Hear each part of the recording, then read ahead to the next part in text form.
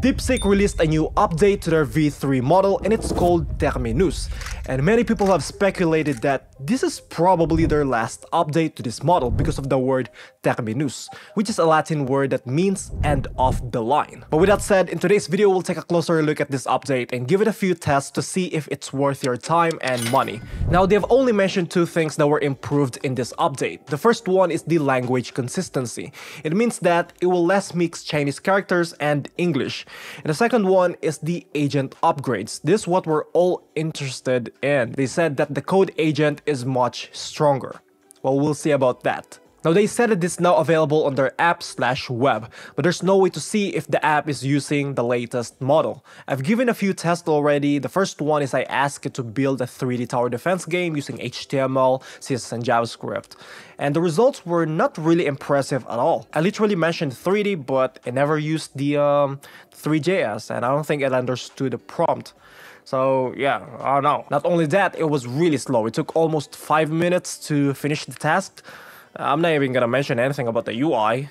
I'm not really sure why it was this bad. I was assuming I'm using the wrong model or the old model, so I asked it, what is the name of the model that you're currently using? And sadly, it can't tell me. So after this, I'm just really confused and I wanted to see if this updated model is worth using. So I'm going to try it again, but this time here at OpenRouter.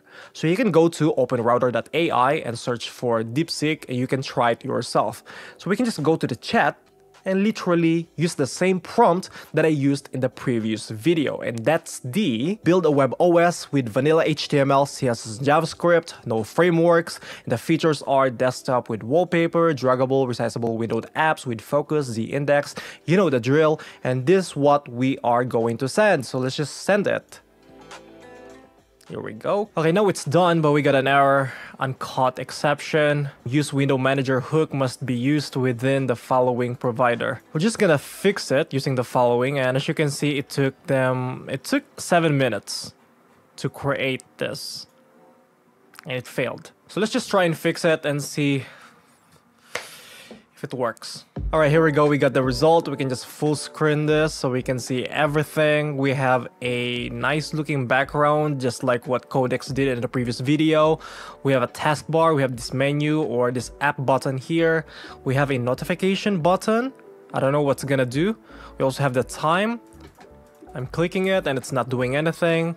What about the notification button? Alright, we get notifications. That is interesting because in the previous video, Codex and Opus implemented the notifications differently. So it's pretty interesting that DeepSeek created it this way. Let's see. So let's go to the apps. We have the following applications. We have notes, we have files, we have settings and terminal, just like what I asked. So we have notes. Alright, okay. I can see that it is... Okay, that was laggy. Oh, that was... Oh! Look at that. That is bad. Alright, you know what? I'll let it pass. Let's see if it's resizable. It is resizable, but yeah, it's laggy. I don't know what it's trying to do. Alright, let me try and type. Hello world. There we go. It's saving. Now it's saved. This actually looked much better compared to what Codex did in the previous video. We have minimize button with an icon. That's pretty neat. We have maximize button. We have a close button. Let's try it. In minimized. What if I open this? It opened. Okay, let me just maximize this. Wow, with animation as well. That's pretty cool. And it changed the icon. And now if I close this and if I open the notes once again, I still have the content. Alright, that's good. That was good. What about if I open another notes app? It opened. Okay, so it created another instance, but what happens if I change the content of this? Do you think it's going to update this as well? We'll see. Alright. It didn't.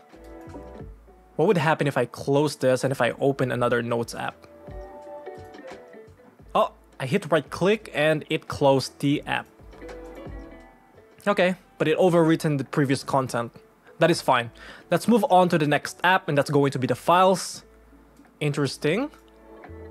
Okay, we have an up button, we have new folder button, and we have the path. And we also have a hover effect. We have a rename here, we have a delete action. Okay, let me try and rename this.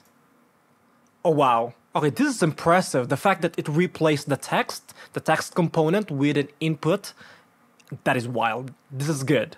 Okay, let me just rename this to new.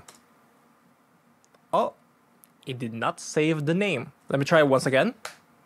No, it did not rename anything. If I double click, it opened the folder. And if I click the delete button, okay, delete functionality would remove item with an ID 3. Interesting. Okay, click OK. It did not delete. What if I right click? Okay, I don't think it's just gonna reload the page. I'm not gonna press reload. What about the new folder? Okay, it's not working. That is okay. Let's move on to the settings. Here's the settings. We have theme, we have light, we have dark. Okay, now we turned it to a dark mode. We have reset. We have shortcuts. We have Alt Tab. This is not gonna work, obviously, because I can't replace the shortcut of the operating system. So if I press Alt Tab, it's just going to open my OBS. It's not gonna work. Okay, we have escape button to close the current window. Okay, it's pretty good. What about terminal? Interesting. Okay, so we have the terminal. We can just type help and it says echo date clear calculator. Interesting. So let's do echo hello. Okay, I was expecting it to cause an error because I didn't close the quote. What about the date? Okay, it's good. So that is DeepSeek V3 Terminus, the latest and probably the last update for this version. Now, one last thing I'd like to mention is that you cannot use or upload images in this model. I tried to do my white and gold dress test and the image did not work. I tried the strawberry test though, and in that test, it did a pretty good job. Overall, it's still a pretty good model, especially when it's not that expensive. But what do you guys think? Is DeepSeek something that you would use daily for your projects? Let me know in the comments below. And if you guys enjoyed watching this video, give this video a thumbs up and subscribe to Weekly How for more AI related videos. Thank you for watching. I will see you in the next one. Bye.